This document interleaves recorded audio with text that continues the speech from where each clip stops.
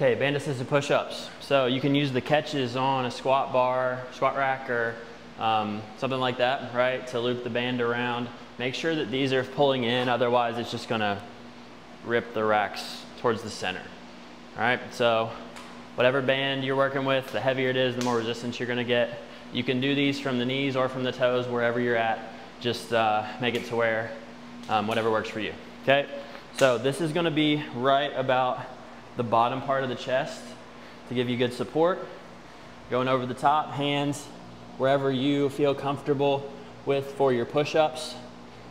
About shoulder width, maybe a little bit wider. Again, whatever feels comfortable. So you're gonna come up on your toes or on your knees. We want a nice straight line, and then we're coming down, getting really close to the floor, at least those elbows 90 degrees, and then you're gonna get a little bit more assistance at the bottom of the push-up. All right, so we wanna make sure we're feeling these in our chest, maybe a little shoulders, maybe a little triceps, but really trying to feel these in our chest.